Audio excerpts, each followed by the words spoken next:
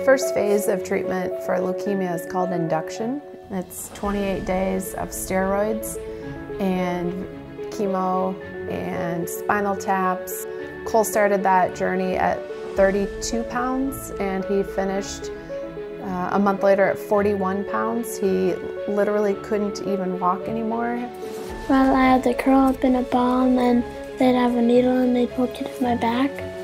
And it was not fun.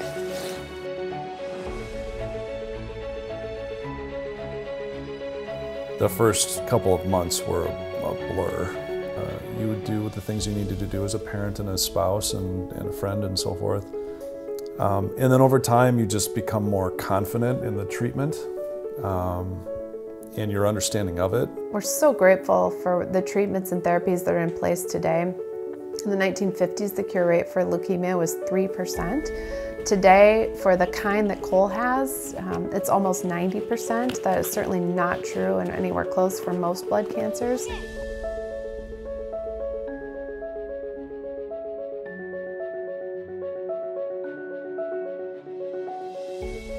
Just the incredible, amazing response that we had and the support and the community and the way that your community lifts you up and supports you. Sorry. I just think, I think that's part of what inspired us to try to find the good in it, because it showed us that there is good in these experiences, and just shows you a side of people that you didn't know was there. It shows you a side of yourself that you didn't know you had.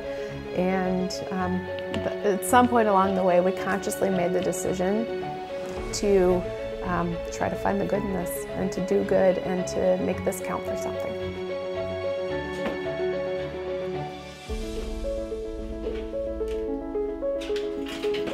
We need you on our team to raise money to cure cancer.